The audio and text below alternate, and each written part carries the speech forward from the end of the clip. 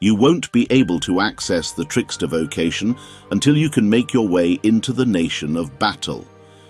There are a few ways into Battahl, but it's a pretty dangerous area for low-level players.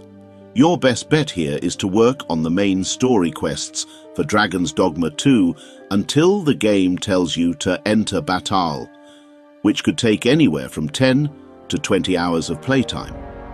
Once you cross into Battahl, getting the Trickster Vocation is very simple.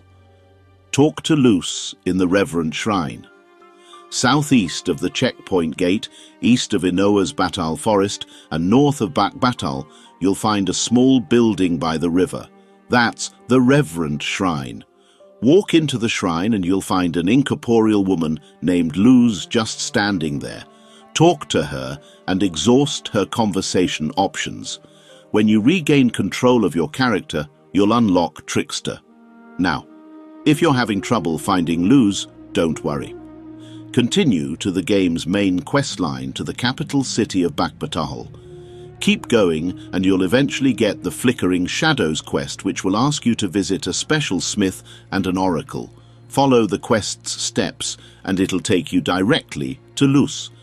Note that while Flickering Shadows does make finding Luz easier, you don't need to have the quest to unlock Trickster. That's it. Thanks for watching. Help me reach 20k subscribers. Thank you.